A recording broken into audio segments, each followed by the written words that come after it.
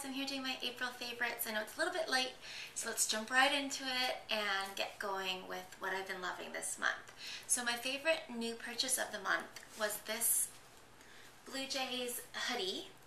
It's from Victoria's Secret Pink, and it just says on the back, "I'm a great catch," and then love pink at the bottom. It's so cute. This is a really oversized hoodie, so this is actually extra small, and I can wear it with leggings. It's that long and that baggy. So I really wanted to find this size, and everywhere was sold out. They only had medium or large, extra large. And I went to the pink opening at the Eaton Center. They had extra small because they had just got them in. I absolutely love it. I wore it to the game on Wednesday and had a great time. And definitely the Jays are another one of my favorites of the month because I've been following them since they started their season, and I've already went to 2 baseball games. My boyfriend's a huge fan as well, so we get to do it together, which is really nice. So that's one of my other favorites of the month. But if you are into baseball, Pink has such amazing stuff for every single team in the league. So you can buy it all online, or if you like your home team, you can get those things in stores. I've been loving this style of pants. So these are from Monaco, and they're just sort of a canvas twill jean-like pant, but they have a lot of zipper details and sort of like cargo-esque pockets and zippers at the ankle. I just really like the look of these types of pants because it's something fresh and different from jeans, but they're just as comfortable, and I think that they actually are a bit more flattering. I don't know if it's because the material's a little bit thinner or just the look of it, the darker color. I don't know what it is, and they're very easy to dress up as well. These are probably my favorite ones from Monaco. I got them in the fall time, so they probably don't have them anymore, but hopefully they'll bring them out for next season. But also the J brand cargos I love. Definitely, if you've never tried pants like this, I would really recommend giving them a go. A lot of different places make them. They're also usually a bit lighter weight, so better for going into the summertime. So another favorite clothing item of the month is this sweater, which I got from Mango. And I've shown this in a haul before, but it's just a red and black striped sweater. It's really, really soft and kind of like a mohair fuzzy vibe to it. And it's a tunic style, so you can wear it with skinny pants, but also with leggings. And I just think it's very Kurt Cobain. There's something about it that's a little bit grunge. I love wearing it with my Doc Martens. I love wearing it with my wedge sneakers and giving it a bit of an edge. A lot of people, when I wear it, say I look like Freddy Krueger in it as well. It's a great sweater, and it's one of my favorite things to wear. I'm so glad that I purchased this at Mango. It was one of those like impulse buys. It's become one of my favorite items in my wardrobes. My bag of the month has been my mulberry Leah. And I purchased this bag last time I was in New York City, so 2 falls ago. The way that it's weighted on your shoulder is so comfortable. You can wear it all day. It doesn't feel like it's pulling at you, and it just feels so great on.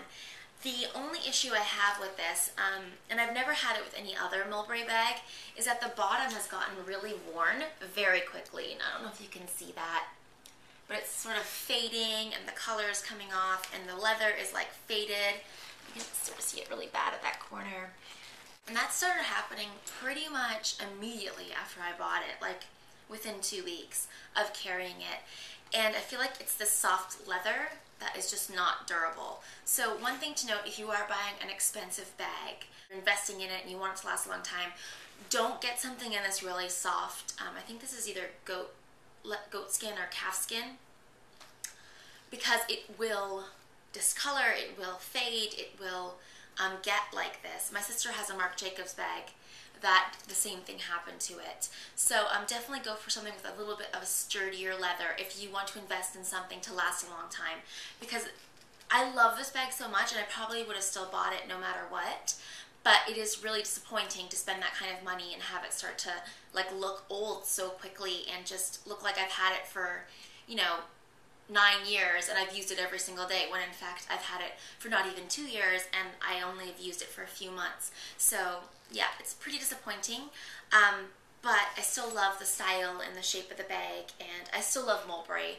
All my other mulberry bags that I own are different leathers, and none of them have done that. So I think it's just this actual leather that's really delicate.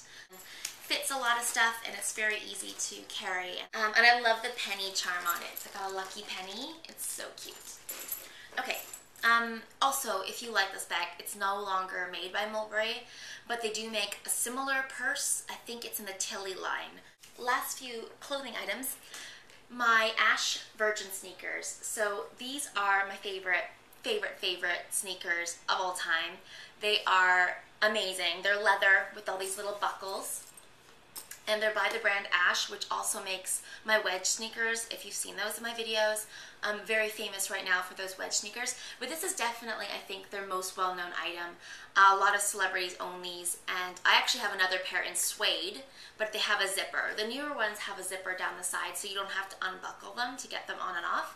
I usually wear them though like half buckled like this, and they make a lot of noise when you walk, but I really like this look. I've had mine for about at least 4 years, so they are quite worn in, and you can see more on like the backs how I've worn them, that they're quite worn in. But the thing that's going to go is the sole. The actual leather part's in really good condition still. When you're wearing jeans and a t-shirt and like a leather jacket and you throw these on, because they're leather, because they have the buckles, you're going to look a little bit more put together. They're great for traveling. I think they normally cost around $160, I want to say. I think they're in that range if you buy them new. I got mine on eBay. They were brand new when I bought them, but I paid around $90 for them. Also, my suede pair I bought on Karmaloop during their sale a few months back, and looking for them at a cheaper price, I would definitely recommend looking for them on sale or on eBay, because they make this style every season. I think they're worth the full price, but it's always nice to get a deal. And my last pair of shoes I've been wearing are my Isabel Marant black dicker boots. I bought these last August for my birthday for myself, and I've been wearing them a little bit this spring. I still have to get them resold, so I'm being very careful with them, but I love these boots so much. They're so beautiful and so comfortable, and definitely my all-time favorite shoe. I love Isabel Marant shoes. They're amazing, but these ones in particular are the best. So that brings me to my wish list item of the month. It is another pair of boots. If you follow my blog, truenorthstyle.blogspot.com, you will have seen them in my latest post. They are the opening ceremony Coachella boots, and I'll show you a photo of them on my website. They just look like that. Those are the black ones. And then if I scroll down, you can see they also come in tan and like a brown color and this royal blue color, which is amazing. And yes, they are very similar to the Isabel Marant boot, except the heel is a little bit higher and it's curved, and they are a bit pointier, and they have a western detail stitching on them, which I just love that cowboy boot look. So they're just the most amazing boots. They are $550, although they are on sale on ASOS right now for around $400. But a little bit too expensive for me to splurge on at this point with my big road trip coming up. And also, they're very much like my Isabel Marant boots, so I shouldn't really get another pair of the exact same kind of boot. Maybe in the blue color is the only option I would maybe go for. But I'm going to see if they have them in Los Angeles when I'm on my trip. I might try them on and see how much I like them, and maybe they'll be on sale and I might purchase them. But they're definitely my wish list item of the month. So if you want to check them out, I'll leave the link below to my blog so you can see them closer up. I'm also really loving the Nike neon running sneakers. I just did a post on those as well. And I love these pink ones, and I really think I might purchase them. I have the Nike Freeze already in black, but they're a few years old, so it might be time for a fresh pair, just because they tend to get a little bit worn, and they don't really support you as well after you've had them for a few years. Really loving the pink, but they have these amazing neon colors in their running collection right now, and the Freeze are just so comfortable.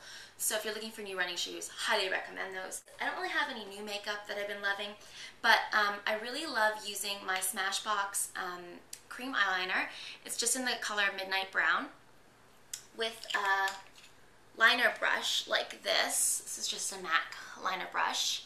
And using this to fill in my eyebrows, it gives a really, really natural look. It's almost foolproof, really quick, and I love the way it looks, and it stays because this is a cream liner, and it kind of It helps to sort of keep your sorry, not your eyelashes, your eyebrow hairs in place. And if you have already pretty, you know, dark brows, pretty filled in brows, and you just want a little oomph, I highly recommend this combo. And last couple things are my non-beauty and fashion related items.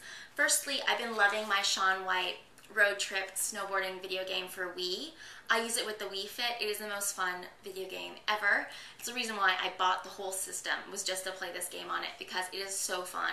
And I played for a couple hours, so by the time I'm done, I'm like sweating. Like, I need to take a shower. It's that much of a workout. It's really good at working your lower body, at least if you go as hard as I go when I play it. It's great cardio. And I just finished the Japan section of it, and it's the farthest I've ever been in the game, so I'm really excited to move forward. I bought this years ago, but I haven't played my Wii in about a year, and I just decided to start playing this game again, and it's been so fun, so love that. My TV favorites of the month are 3 shows that just started this month: Girls, Game of Thrones, and The Killing. Girls is on HBO. It's a new show. It's about 4 young girls living in New York City. It's quite edgy. There's a lot of like nudity and stuff in it, so it's not for everybody. And I definitely didn't really like it, episode 1.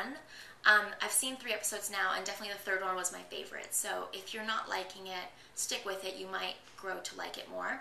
But it's definitely not for younger viewers. Secondly, Game of Thrones. Amazing, as usual. The production of that show is just incredible. And Joe Dempsey in it is amazing. Gendry is my favorite character in the books and in this TV show. And I kind of love him so much because he's played by Joe Dempsey, because I love Chris from Skins so much. In Skins, Chris, I loved the character, and he's such a great personality, and I just loved him on the show, but I never thought he was attractive. Like, he's cute, but not like in a sexy way. On Game of Thrones, oh my gosh, like, take your shirt off more. He's just incredible looking. I wasn't expecting that, so definitely my favorite character. And then lastly, The Killing. Oh my gosh, amazing. It's so good in season 2. If you guys gave up on it after season 1, definitely give it another shot. It's taking the show in this really like cool direction, finally figuring out more about Rosie's past, and it's really like awesome every week. I'm so excited to watch it, and Joel Kinnaman is incredible as usual. He can say so much with just a look into the camera, and you just feel so much for him. There's one episode where he just has this like meltdown, and you see like his dark side, and he's just like a really not a nice person, and you're completely put off on him, and then he turns it around and shows his vulnerability, and it probably makes no sense me just blabbering about this unless you've seen it, but oh my gosh, he's an incredible actor. I love his character and his acting on the show. My website favorite is actually an Instagram favorite, and it's Jason Lee Perry, who is a photographer. He does some of my favorite photos of all time. This is one of his pictures, the one that says "Be Nice or Leave" on my Tumblr here. That's a picture actually of his wife. She is gorgeous. And I was so inspired by his photographs. I love what he does. He does a lot of like street culture and motorcycles and kind of hipstery rock and roll vibe to his pictures, and I love seeing his behind the scenes of his photo shoots and stuff. If you read Foam magazine, he does a lot of work for them. He did an amazing photo shoot with Ashley Smith that was on the cover of Foam magazine, I think. Not this last issue, but the issue before. So if you like those pictures, definitely check him out. And then my music favorites. So I have a couple new artists that I've been into. One is named Ed Sheeran. He did an EP with Yelawolf, who's one of my favorite rappers ever, and he has a song called "You Don't Know" with him that I love so much. And also he has a single out called "Give Me Love," which is off his own EP that is amazing. So I think he's a British singer, really nice mellow voice, but with Yelawolf I think the dynamic is amazing. I also really like this song called "Too Close" by Clare. It's from like a BlackBerry commercial. It's a dubstep song. Absolutely love it. I've been listening to that quite a bit. And an older song I've been listening to is called "All Over You," and it's by Live. And it's one of my favorite like 90s songs. I listen to Lithium on Sirius whenever I play my Wii snowboarding video game, and it always comes on, and I've just become obsessed with it again. So definitely that song by Live. And lastly, watching The Voice, I've become a huge fan of Juliet Sims, who is on CeeLo's team, and she's his finalist. She's my favorite singer on it. CeeLo had the best team. Jamar was my other favorite. but he got kicked off this week. But she has a couple songs on iTunes from the show. One is called Roxanne and one is called Oh Darling. She does an amazing job at covering them.